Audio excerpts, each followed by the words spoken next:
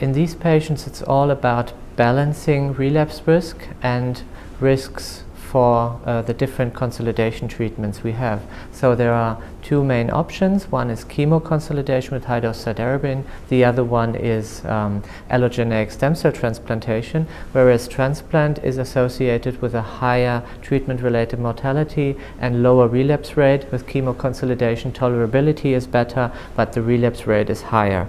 And by figuring out how high the relapse risk is for different NPM1 FLT3 ITD constellations, I try to give a recommendation on which patients with which constellations should proceed to chemo-consolidation and which patients should proceed to allogeneic stem cell transplantation.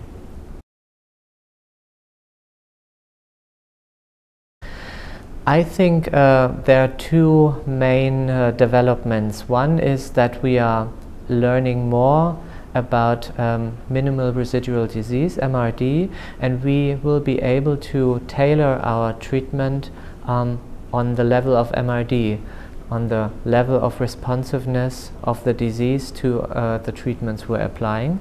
That's one thing.